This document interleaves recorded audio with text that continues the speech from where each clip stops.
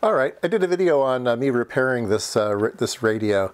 It had a ribbon cable that connector had fallen off the PC board. And while I did do that repair, there was a second problem with the radio, is that the squelch just never seemed to work on it.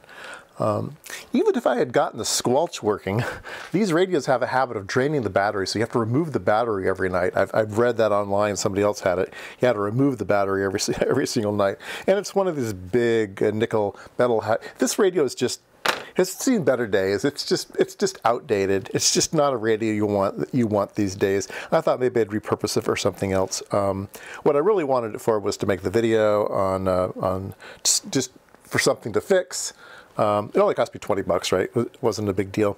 So what I'm going to do today is get an extra $20 out of it, and that is to do a teardown of it. And so I've taken out the battery, and do not throw batteries away, recycle them. My local firehouse accepts batteries, so you can take bags of batteries to the firehouse and drop them off, and then they send it to the recycler. You don't have to worry about batteries shorting out and catching a fire in your home too. So that's where it's going to go. All right. So having said my civic service thing for the day, so this thing has so the battery went back here, and there's not much in here. This is where the keyboard goes, okay? And so the radio is only a small little portion up here, and this comes off. This is the little ribbon cable that I had to fix, and this is where the display is. This is a display driver and microprocessor for the radio, and then here are the key buttons and stuff here. We can take this out, speaker, rubber keys, and yeah, not much going on there. So let me change the camera here. All right, so here's the display board, nice little gold contacts. So the way the rubber keys work is that there's a little bit of carbon there that pushes down and makes electrical contact, and not much else on this board. I'm not exactly sure what all this circuitry does down here. Might just be the audio amplification for the speaker. I'm not sure. Seems to be quite a bit of stuff here. The microphone is here, so it might be the microphone preamp too. So microphone preamp and then audio output. This is probably the audio output, and this is probably the microphone input. So that's probably what that stuff is. And then this is the brains of the thing, and then a nice little display. So that's all that's going on there. And then, like I said, here's the is that in focus? Here's the speaker, and this part is plastic. And then there's this little part, and this little part is metal. So this is kind of what I wanted to look at today. Tear this down. So here's the little flex. Here's the volume squelch, and yeah, so this board comes out. I've already done all the dirty work here. There we go. So this is all cast metal, okay? That piece there. All right. So this is the radio. This at least all the RF sections and stuff. And my takeaway, having done this, is do not try to fix old surface mount radios, because this stuff is just super tiny and just insane. So I would just go insane trying to fix this radio. Modern radios, this is all down to just one chip, so you don't have to worry about much. But at this particular point in time, you had to just pack 5 pounds of whatever in a 10-pound sack. Or what, 10 pounds in a 5-pound, anyway, whatever it is. You know the you know the line. So these two boards piggyback. There's a connector here. So these boards piggyback, and yeah, they're both just chock full of stuff. I don't know how well this is going to show up on camera, but yeah, this is just a nightmare to work on. Oh my goodness. Oh my goodness. Yeah, look at this thing. Holy crud. And here's the IF filter, probably 10.7 or 455. This is probably a 10.7. Wow.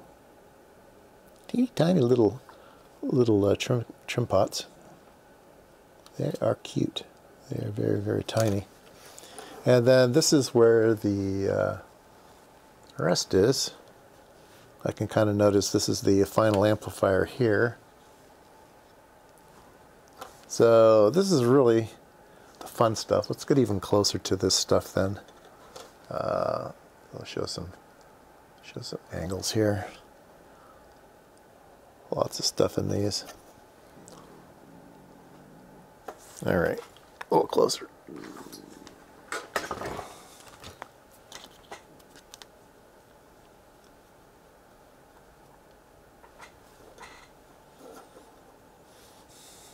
Yeah, so I think this is the final amplifier. I think that's the final transistor there. And this looks like it's the low-pass filter filtering on the output. And the antenna would connect here. And this is kind of a three-dimensional thing too. There looks like there's this giant heat sink in here, big slab of copper here that attaches to that, goes underneath that transistor there.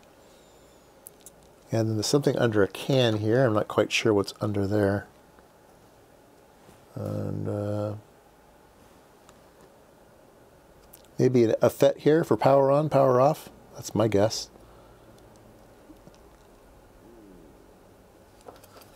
Let's look at this side. Wow.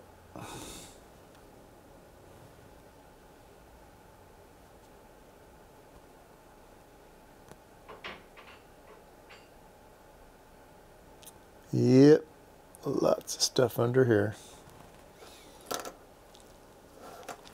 There's the other board.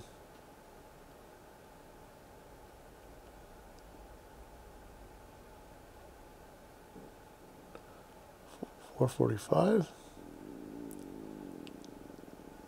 Is that the last second conversion filter? Probably. I think this is the 10.7. This is probably the 445. Instead of 455, it was 445. Interesting. Yeah. All right. I want to see if I can get underneath this can and see if I can't get this power amplifier off. I don't know quite how to do that yet. All right. Well, this is a nightmare to take apart. Man, it had tons of solder on it. So this can, this is what was in the can. So tiny, tiny, tiny, tiny little little surface mount parts, some coils and stuff. So this is probably the VCO, my guess. VCO, or part of the phase lock loop circuit that the VCO is being controlled by. So yeah, it's just super tiny, and just yeah, this is something you just don't work on.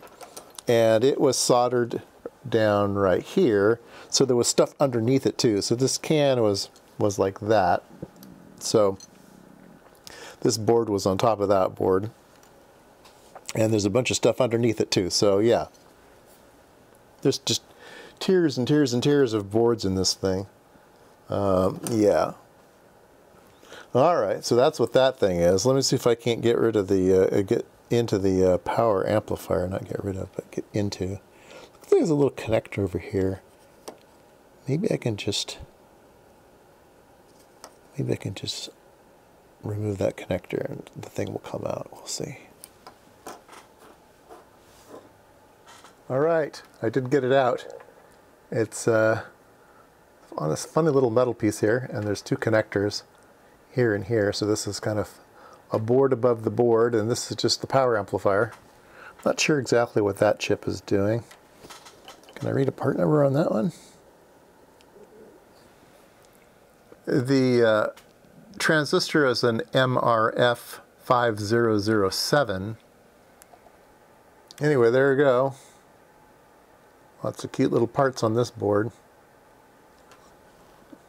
It's always fun to tear things apart, see how other people designed it, and how people put so many things in such a small space. So the Japanese were pretty good at doing that back in the day, probably still are.